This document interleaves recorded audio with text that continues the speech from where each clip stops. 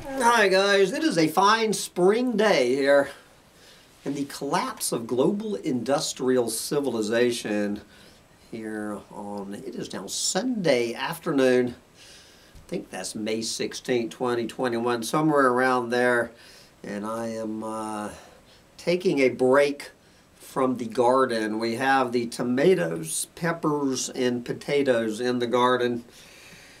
In my back needs a break, so I'm going to take a break by coming on here to the mainstream media. And guys, I hate to beat a dead horse, but I am going to do one more. I think this is the third chronicle of the collapse that I've done on this basic story, and that is about the declining birth rates here in this country and on this planet, because I see this story as shaping up to be one of the biggest stories over the next decade, if not the century. The one piece of good news. The one piece of good news that the birth rates in this country and on this planet are declining. The one tiny shred of hopium that offers any hope for continued life on this planet is just being assaulted in the mainstream media. And I think this is what Marshall McLuhan might have been referring to when he made that very obscure statement about the medium being the message. It's kind of a cousin to it, how the one ray of good news just unequivocally in the mainstream media, and probably the alternative media, the left-wing media, the right-wing media, it makes no difference. Outside of this tiny little section of almost the dark web known as the doomosphere, absolutely celebrating the decline of birth rates, just the tsunami of propaganda that we are going to be hit with from the mainstream media, which of course is the mouthpiece for the global corporatocracy. And this is just the latest piece of evidence that how the corporate-controlled media, the corporate-controlled governments on this entire planet are in absolute freak-out mode, that the population is declining. This is the latest evidence. Anyone trying to tell me the granddaddy of all wacky conspiracy theories about a depopulation agenda. This is just the latest evidence, the very last thing that the, quote, New World Order, which I define as the global corporatocracy, which is pretty much just the newest version of the old world order. The last thing on their agenda is to depopulate this planet. There is nothing in it for the New World Order to depopulate this planet. It's the goal of the New World Order, the global corporatocracy, is to see how many humans they can pack onto a planet to buy their planet-eating crap. The entire model is 100% dependent on an ever-increasing population on a finite planet. Infinite growth, infinite economic growth, and infinite population growth, I guess. As Alex Jones once famously said, he sees no reason this planet could not support a quadrillion people, every one of them owning a sports car and a motorboat. And this is this is going to be, you know, cradle to grave hammering, that trying to get people to breed, and nowhere with the possible little, as we're going to show in here, the only tiny little nod they're going to make to the doomosphere is about climate change. How fewer people means fewer negative effects on the climate. The only reason they're doing that nod is, you know, that is part of their, you know, bright green lie about, you know, all of this renewable energy and crap. That's a whole nother thing. Of course, whenever they make this little nod to climate change, they do not mention the other 8 planetary boundaries other than climate change, that adding more and more people. You will not hear the environment spoken about other than that little BS nod to the climate. The environment has nothing to do with it. It is the economy, stupid. That's all the mainstream media cares about when there is any threat to the New World Order, to the global corporatocracy. You better believe that they are going to roll this out as a threat to the economy. And 99% of the people reading this crap are going to swallow this crap. It is unadulterated BS. All of this crap about declining birth rates. We should be, this planet should be cheering in the streets.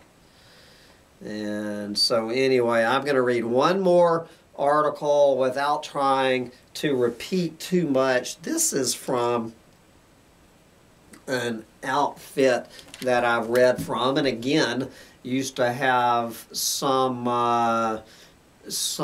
respect for until this morning. Axios, A-X-I-O-S, Axios, right here on Yahoo News this morning, you know, joining the chorus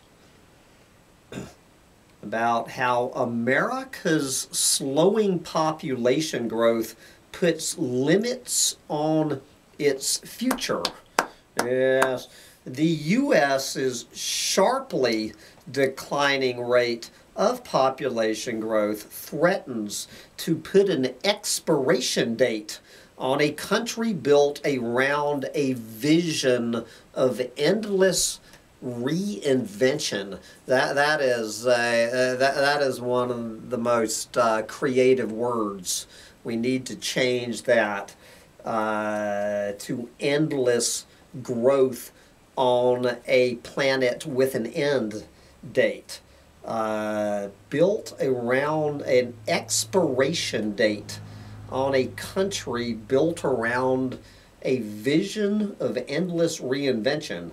Okay, here is the big picture, according to Axios and Yahoo News, I guess. The big picture, and how many times have we heard this? Fewer people means fewer workers to support an aging population, fewer innovators with new ideas,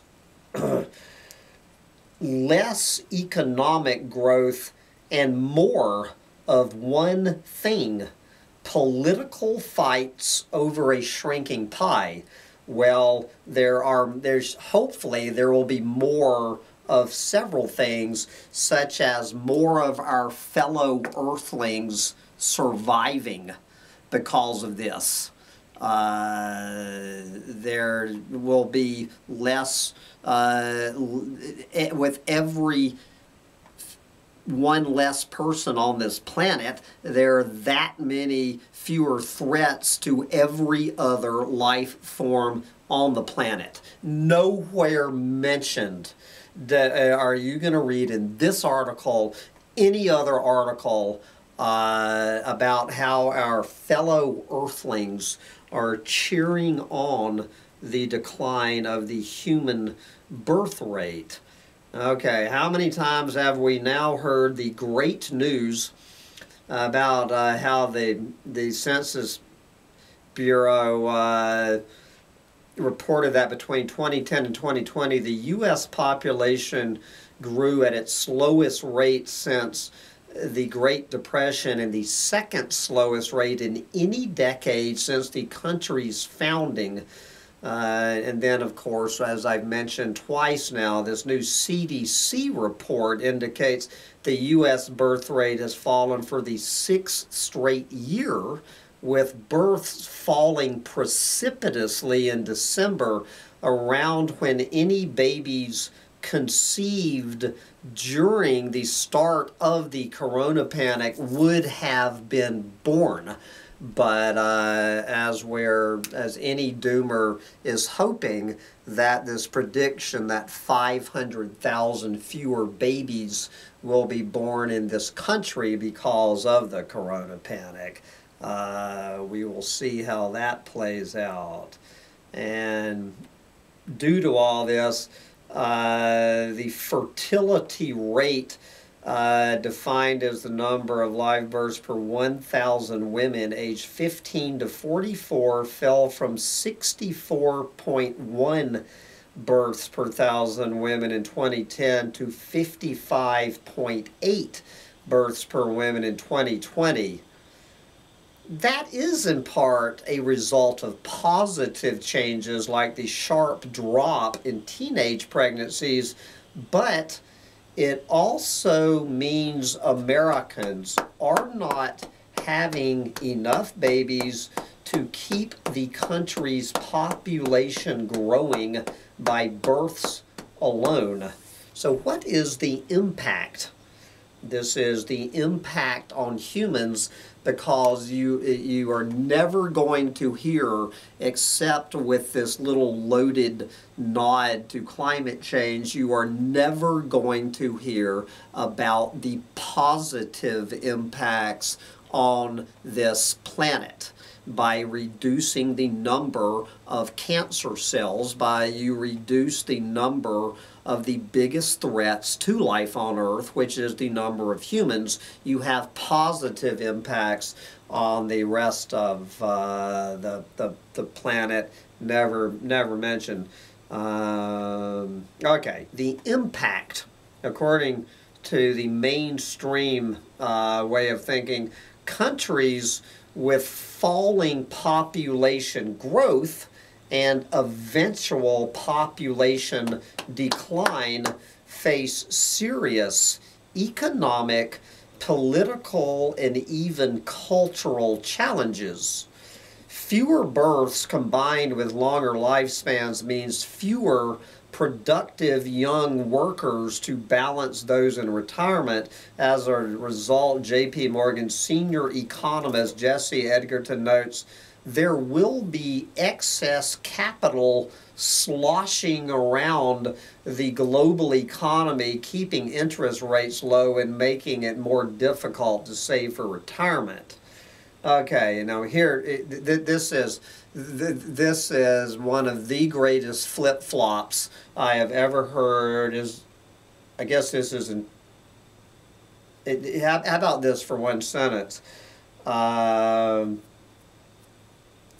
While a slower growing population puts less pressure on the climate, new ideas come from new people.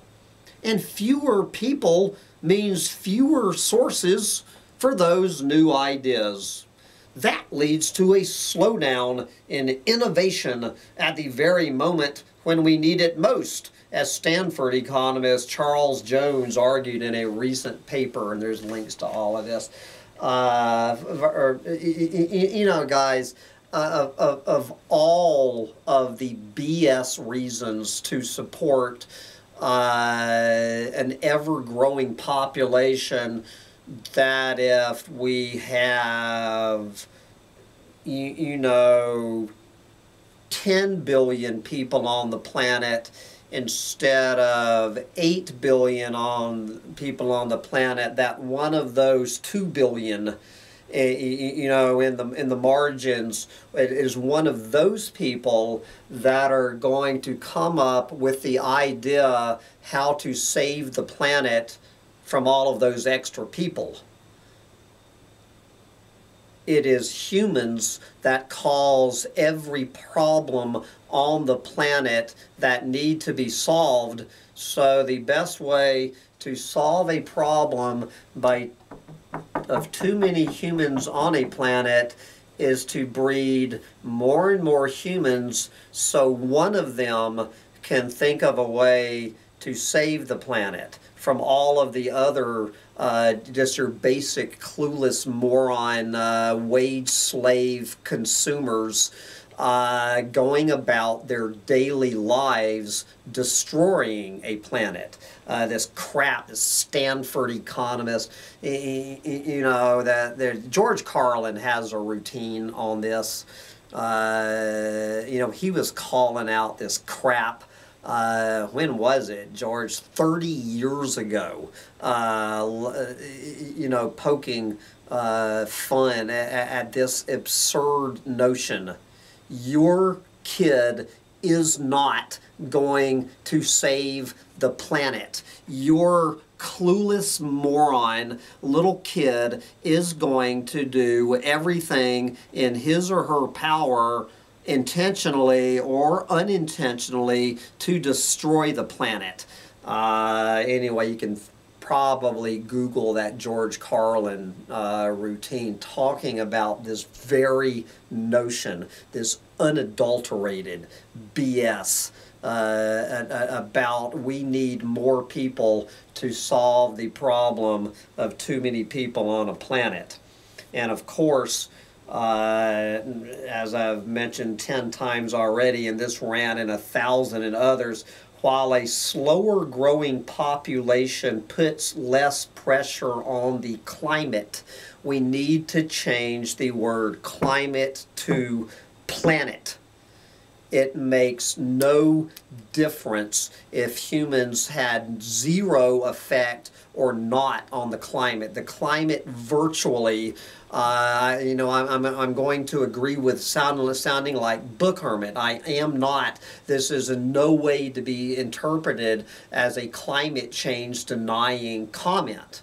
But if climate had nothing to do with the equation, if there were only 8 planetary boundaries, that too many humans are taking this planet down, we would destroy the planet. This is not an issue of climate. That is 1/9 of the story.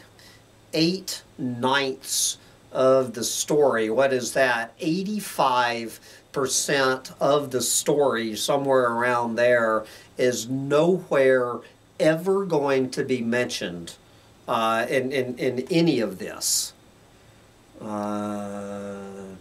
Okay. Getting back to Axios, put those two trends together and you have a formula for corrosive generational conflict and a country in long-term decline, which is exactly what a 2019 Pew survey about Americans' attitudes toward the future found. Then they quote this, this is a public policy fellow at Stanford's Hoover Institution named Lan-Hee Chen, quote, "I think for many Americans it's not a completely boundless dream anymore.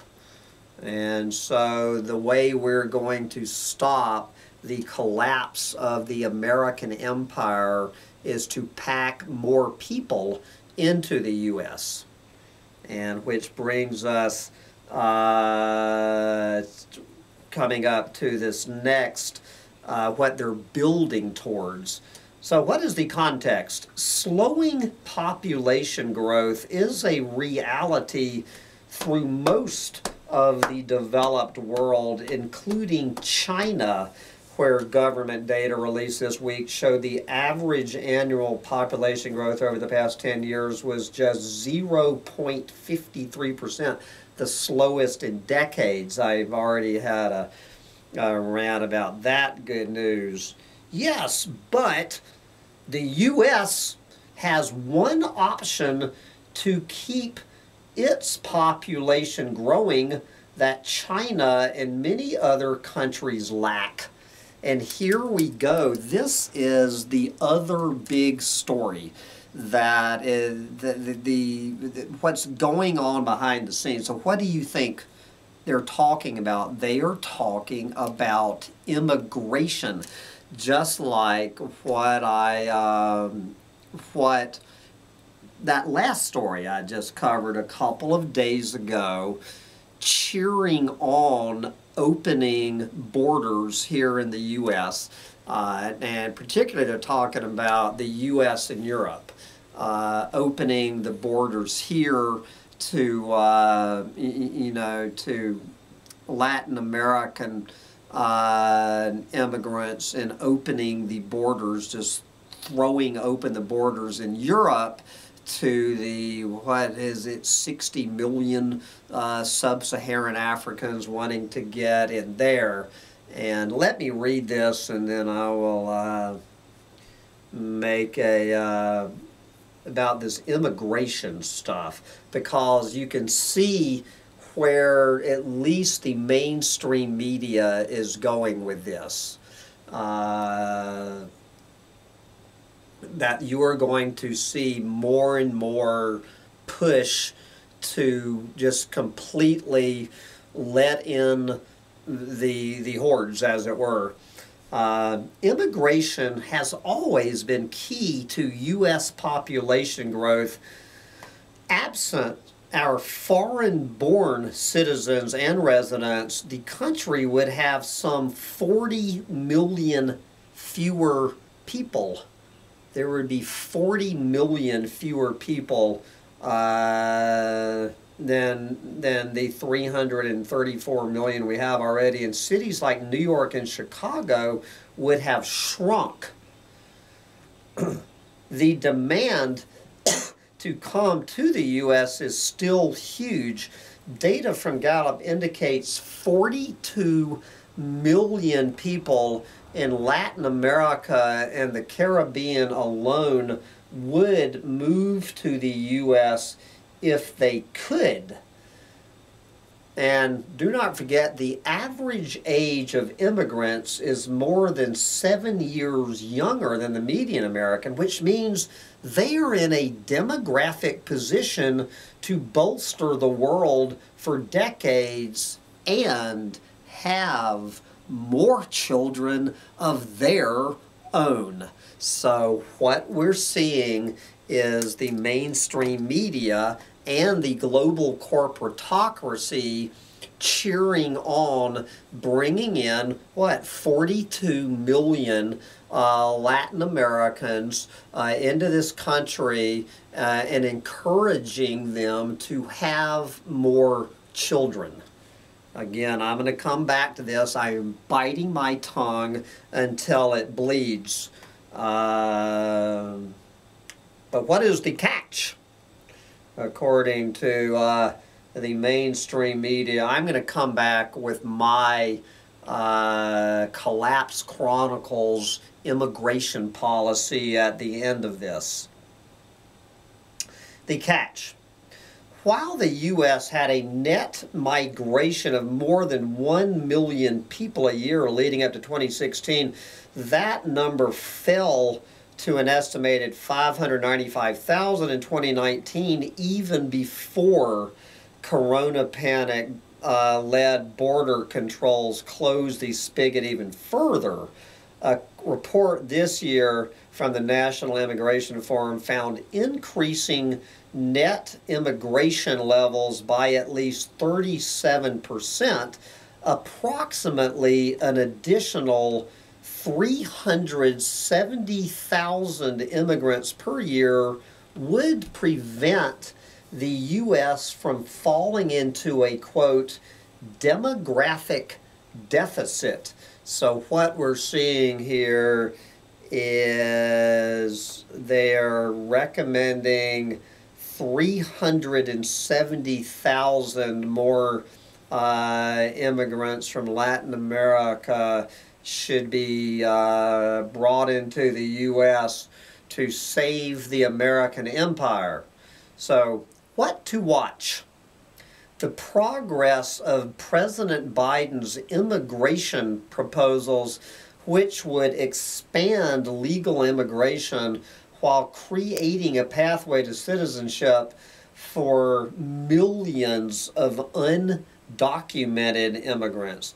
The Biden administration also has proposed a number of family-friendly policies in its American Families Plan, including enhanced child tax credits and free preschool for children aged 3 to 4, you know, this is rewarding, just flat out paying people to have kids, which is another way of penalizing people who do not have kids, which of course is the completely backwards, the way it should be.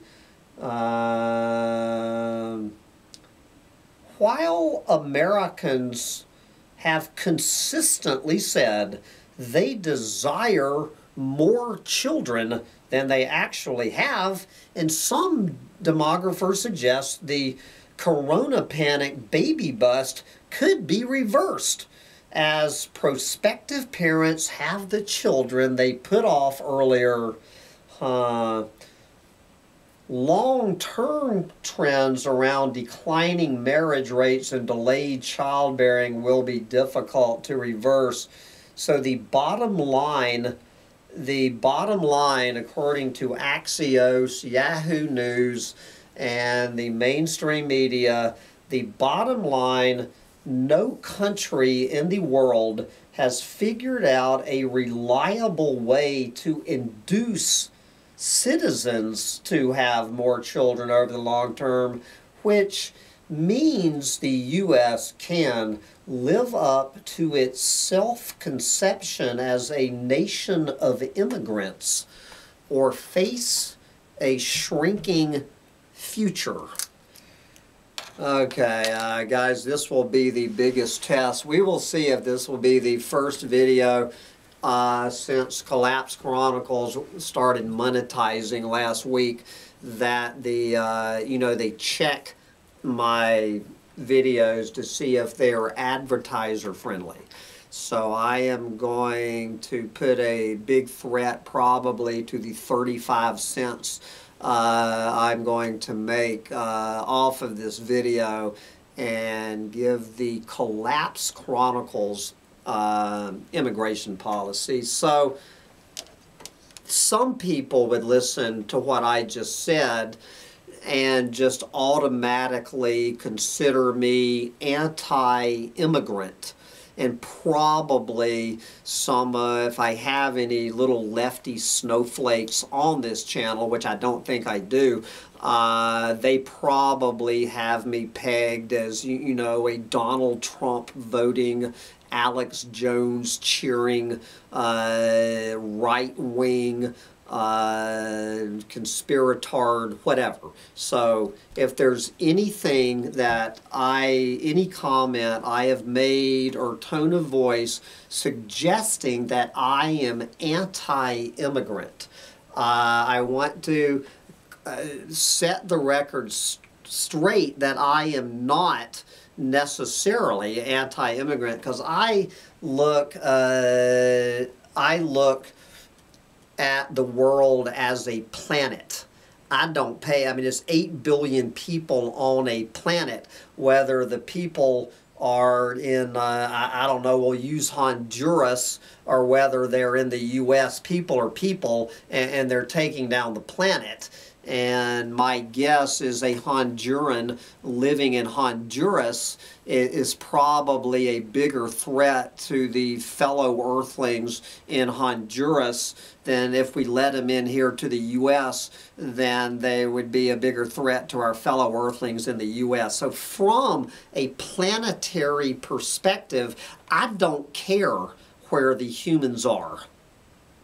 Okay? We need a planet-wide. This has nothing to do with the color of somebody's skin, be it brown or black or whatever. I've got somebody coming up saying what we need to do. I need to make this quick. The Collapse Chronicles immigration plan is to sterilize every single immigrant moving from one country into another on this planet. Every single Latin American coming into this, good, they turned around. Every single Latin American coming into this country of any age needs to be sterilized. Every single sub-Saharan African coming to Europe, as you know, needs to be sterilized. It's get in line, vasectomies on the left, tubal ligations on the right. This means all of your kids need to be sterilized. You get sterilized, welcome aboard. And this goes the other way. If any gringo in the U.S. wants to move to Honduras, they should be required to be sterilized if they're moving from the U.S. to Honduras or Nicaragua or wherever. Same goes if anybody from England wants to move to Somalia. The Somalian government should require that English person to be sterilized as a matter of getting an immigration visa. It's that simple. Every country in the world, it should be standard operating procedure to sterilize anybody moving into the country. This is not racism. This is not eugenics. This is saving a planet from the single biggest thing. It is to stop the birth rate. But of course, as you've heard on the mainstream media, they don't want to lower the birth rate of immigrants. They want to flood the U.S. with Latin Americans and get them breeding. They want to flood Europe with sub-Saharan Africans and get them making more babies. This is going to be the dominant paradigm, and anybody who blows the whistle on this story is going to be accused, you know, of everything I just said, of being a eugenicist, minimally a racist, and probably a eugenicist. And this whole concept of eugenics, these people throwing this word around, they have no clue what the word eugenics means. A eugenicist does not champion every single race on this planet being sterilized, creating a master race of 0 humans on the planet. So anyway, we're going to see if the what the YouTube advertisers think of this Collapse Chronicles rant. But I have got to wrap this up because I need to get out there and plant what's next? The onions and garlic. And you need to go get a mousey like that. I highly suggest you get out there and plant your onions and garlic before some Honduran plants them for you. Couldn't resist that. Bye, guys.